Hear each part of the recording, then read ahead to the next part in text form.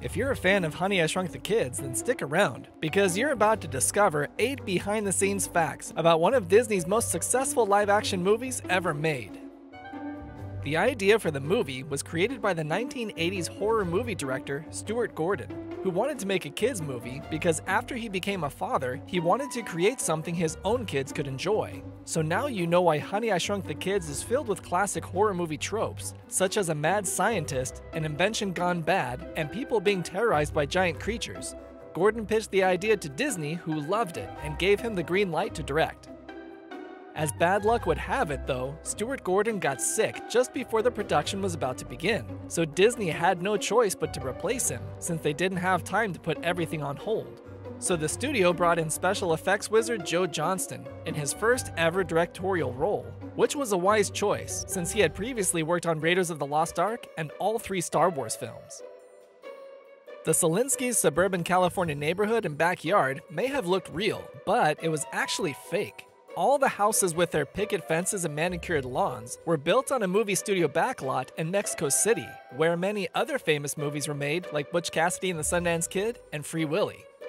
The set work is very convincing, but if you look carefully, in the opening scene you can see the backlot wall that was painted blue to stand in as the sky. The heroic ant Anty took a lot of effort to bring to life.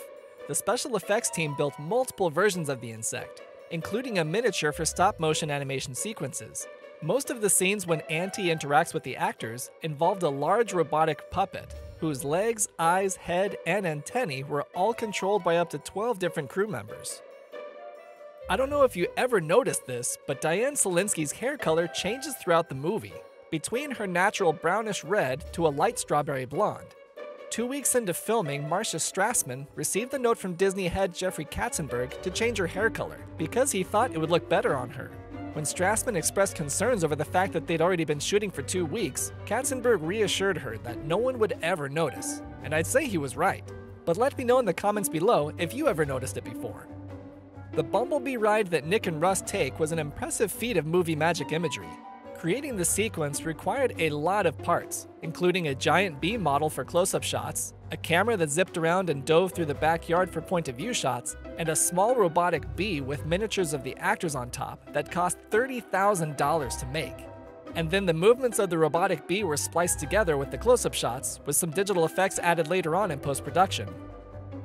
The production crew spent more than 9 months constructing the required large-scale props, and one of the most unforgettable of these giant objects was the huge bowl of Cheerios.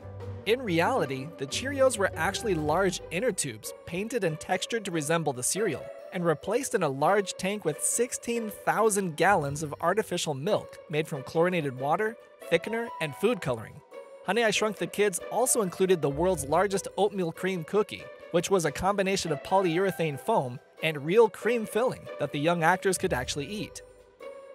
Disney took a huge risk by releasing Honey, I Shrunk the Kids on June 23, 1989, the same day as Tim Burton's Batman, which was the #1 film of the summer and had fans lining up around the block to see it. However, releasing alongside a huge cultural juggernaut actually worked out to Disney's advantage, because since so many theatergoers couldn't get in to see Batman, they chose to see Honey, I Shrunk the Kids instead, helping to boost it to become #2 at the box office. Click a video on the screen for more facts about other movies on the channel to discover more fun facts about your favorite films.